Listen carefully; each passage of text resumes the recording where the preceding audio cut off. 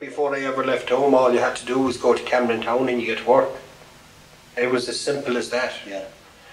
Whatever colour you liked, and the RSK were brown, Murphy was green, the other fellow was grey, Lowry was blue, Pincher Mac was green. So whichever colour you like, you could go on, pick your colour and jump on the wagon. You go down there looking for a start, and you might see the agent now like Michael Derrick. Any chance of the start, jump up on that wagon there.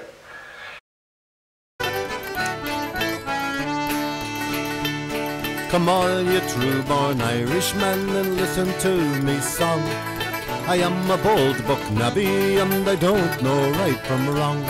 Of late I've been transported from Ireland's holy shore. The case of sad me crime is bad, for I was born poor. Cricklewood, you stole my youth away. For I was young and innocent and you were old and grey. You'd be out on the job at say 7:30 in the morning, 7:45. So you go to your toolbox and you take out a fork, a shovel and a pick.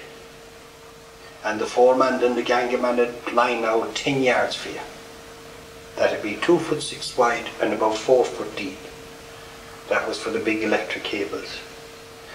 And you'd be out of that 10 yards, you'd be out of there around 1 o'clock. And there'd be 2 or 3 foremen walking up and down, all day. Come on, dig it up, lads, throw it back, throw it well back. And it was simple as that. People laugh at it, you know, when they hear, throw it well back.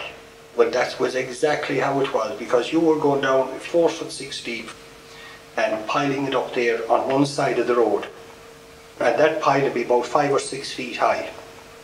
And if you didn't throw it back far enough, it was going to come back down again on top of you.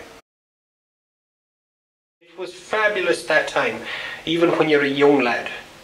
And you'd see all the men, they'd be all the Greek cafes around Camden Town there, and they'd be packed in the morning, double egg bacon and sausage, and egg and bubble, and fish and bubble, you know, that was potatoes and cabbage mixed together. It was lovely as well, you know. But you'd get a lovely piece of smoked haddock in the morning. And it was lovely if you had a few pints the night before, you know, there was good cutting in it. Same breed. They worked hard, they drank hard, and they fought hard. And it was as simple as that now. There'd be an individual arsehole here and there.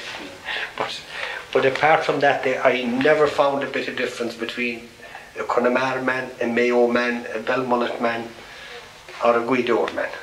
Same caper. Just that they spoke with a different accent.